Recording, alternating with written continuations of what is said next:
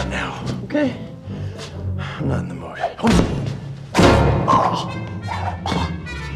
Can you not see that I'm just a little bit preoccupied? Gabrielle Anwar takes a journey through the mines on location in Kenya in The Librarian, Return to King Solomon's Mines, where her character does more than experience the animals in their natural element. I'm playing an archaeologist who is looking for artifacts that will lead her towards any information regarding the Queen of Sheba, and happens upon Noah's character Flynn, and her dig is ruined because of their meeting, so she sort of has no choice but to go along with him, and they fall in love along the way, and it's very sweet and very funny and charming. Noah Wyle reprises his role as Flynn, the librarian who unwittingly gets caught up in these Indiana Jones-like adventures.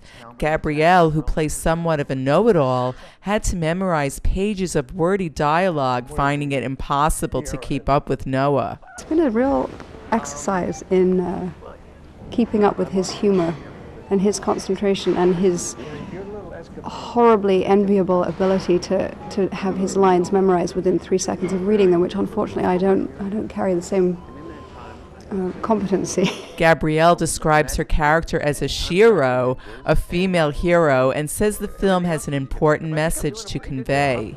It's smart, and I love the message. I love what it says about being a geeky academic and how you could still get the chick at the end of the day. Gabrielle, who is a mother herself, is looking forward to sitting down with her kids to watch The Librarian, Return to King Solomon's Mines, airing Sunday, December 3rd at 8 p.m. on TNT. A good librarian and a great librarian.